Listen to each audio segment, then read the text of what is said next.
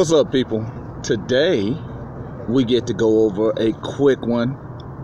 Not so quick, but this one deals with Miranda warnings, or Miranda v. Arizona 384 U.S. 436 1966. Basically, this one is your right to remain silent and the right to be questioned with an attorney. Okay, the long and short of Miranda is, when you are being interrogated or in custody, whether it's a custodial talk or if it's a voluntary talk or if it's during any type of detention, anything you say can and will be used against you in a court. Can't say a court of law because most of the crap that they're pulling is not law. So if you are in a situation where you don't understand basically the stuff that I'm teaching, the basics, just be quiet and make them do their job. If they're doing an investigation, they got to put you in that investigation. They have to have a link for that.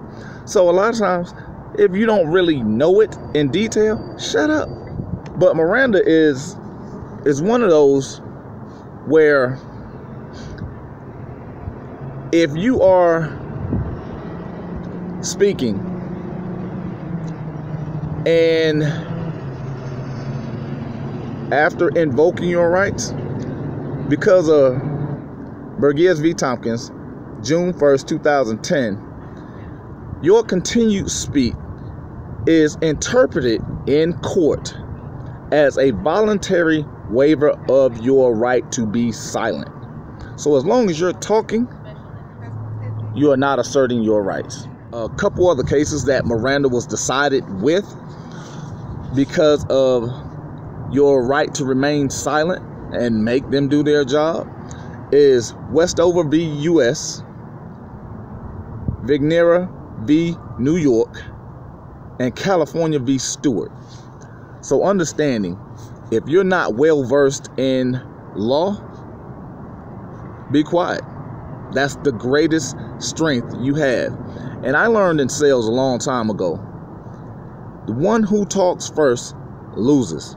And they cannot stop talking because they're trying to control the situation, or they're trying to manipulate a situation. And as you saw in a video I did previous about them lying, it is allowed for them to be deceptive. So let them talk. All it is talking. And if it goes longer than 20 minutes, it is a violation. Handle your business.